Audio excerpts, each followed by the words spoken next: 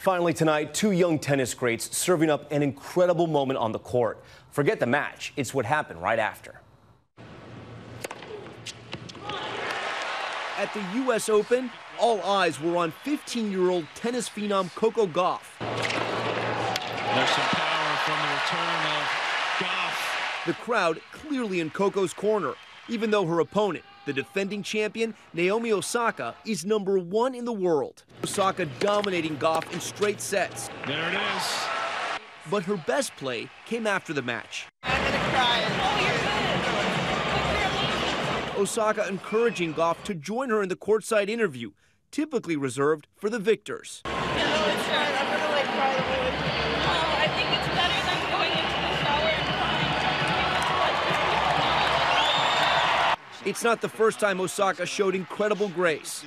At last year's U.S. Open final, she defeated legendary star Serena Williams in a hotly contested match. Osaka showing humility while supporting Williams. Congratulations, Naomi!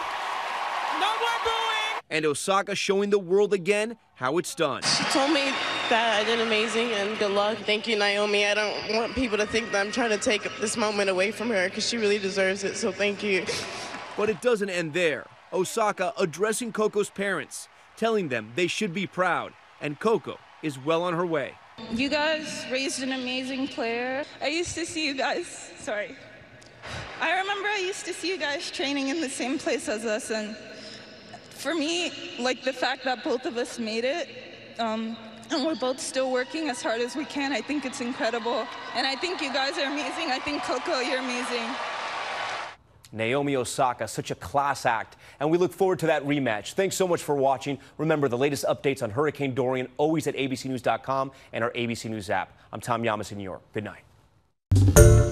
Hi, everyone. George Stephanopoulos here. Thanks for checking out the ABC News YouTube channel. If you'd like to get more videos, show highlights, and watch live event coverage, click on the right over here to subscribe to our channel. And don't forget to download the ABC News app for breaking news alerts. Thanks for watching.